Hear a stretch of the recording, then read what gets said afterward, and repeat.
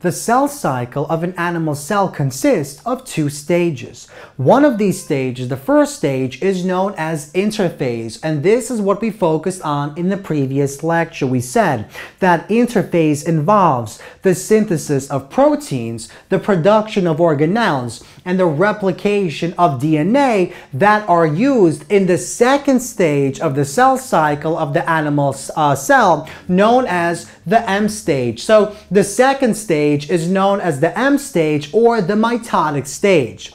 Now, the mitotic stage consists of two processes. We have mitosis as well as cytokinesis, but these two processes are actually interconnected, as we'll see in just a moment. So mitosis, although it is one continuous process, we usually divide mitosis into four individual phases. We have prophase, metaphase, anaphase, and telophase, and then we have cytokinesis. But actually, cytokinesis, as we'll see in just a moment, begins in the process of telophase, in the phase of mitosis known as telophase. So let's go through each one of these individual phases of mitosis and let's describe what takes place in each one of these phases, beginning with prophase.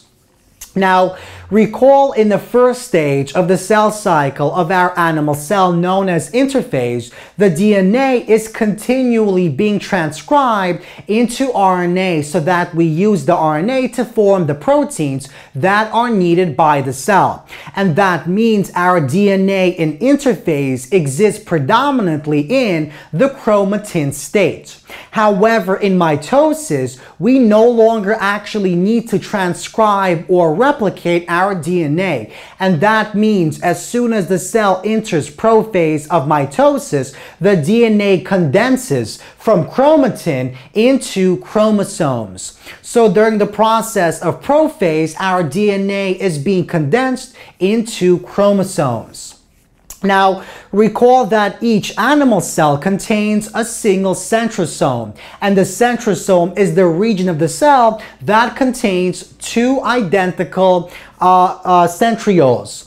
Now, what happens in prophase is these two centrioles begin to move to opposite ends, as shown in the following diagram. And as they move to opposite ends, these centrioles begin to synthesize the spindle apparatus, also known as the mitotic spindle apparatus. And what the mitotic spindle apparatus consists of is special types of spindle fibers that are made from microtubules. So as our two centrioles move apart to opposite ends of the cell, to opposite poles of the cell, our microtubules, the spindle fibers, also known as asters, begin to grow and they radiate outward towards the center of our cell, towards our nucleus. At the same time that happens, our nuclear membrane begins to deteriorate and the nucleolus disappears altogether.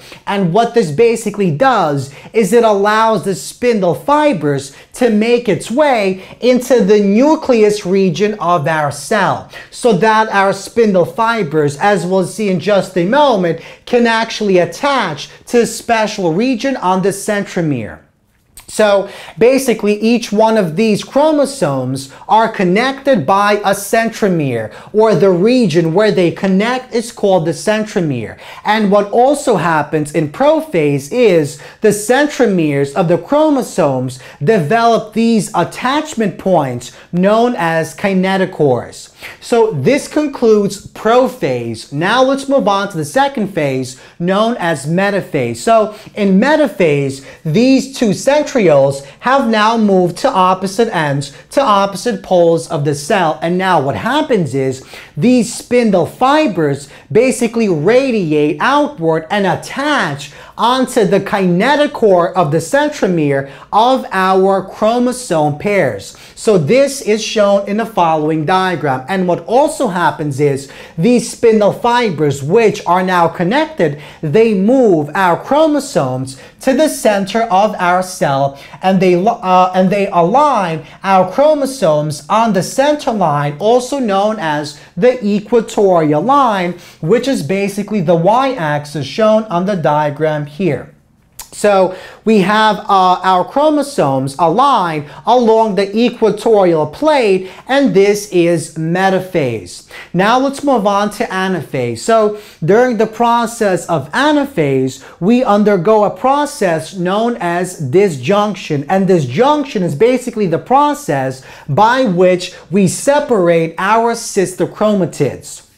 So recall, in the process of interphase, we actually replicate every single DNA molecule in the cell. So if we're talking about a human cell, during the process of the cell cycle, we have 46 individual DNA molecules, and each one of these 46 DNA molecules is replicated, and we join them by using our proteins in the region known as the centromere. So in this diagram, we only have 4 of these pairs, but for humans, we have 46 of these chromosome pairs. And each one of these individual chromosomes in the pair is also known as a chromatid or a sister chromatid. So basically, this is one sister chromatid, and this is a second sister chromatid. This is one sister chromatid, and this is a second one, and so forth. And these sister chromatids are identical because in interphase, we replicate. We use the first original to form the second replicated sister chromatid.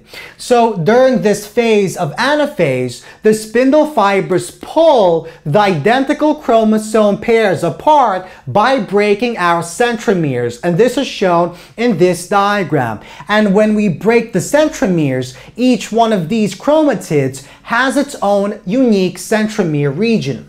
Now, the identical chromosomes in any pair, also known as sister chromatids, begin to move to opposite ends as shown in the diagram. And this separation of chromosomes is known as disjunction.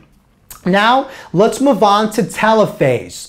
So in telophase, these spindles basically move our sister chromatids to opposite ends, so that once we are in telophase, each end of the cell now contains the identical set of chromosomes. So we have 4 on the left end and 4 on the right end. Now, what also begins to happen is the nuclear membrane begins to reform, but it begins to reform on both sides, so that now we begin to develop the nuclear membrane and the nucleolus, and it basically encloses these 2 sets of identical chromosomes. So the spindle apparatus also begins to deteriorate, and we basically take our chromosomes and we decondense our chromosomes back into the chromatid, and this basically prepares our cell for the interphase. So once telophase and cytokinesis ends, the cell will once again enter interphase, where it will need to basically transcribe the DNA into RNA to synthesize the proteins. And that's exactly why the chromosome must uncoil and decondense into chromatin to get ready for transcription in the process of interphase. And in telophase, cytokinesis actually begins. So what exactly is cytokinesis? So cytokinesis begins in telophase, and then it continues after telophase ends. So basically, cytokinesis is the breaking of the cytoplasm. So this is the process by which the cell membrane begins to divide, the cytoplasm begins to separate, and the organelles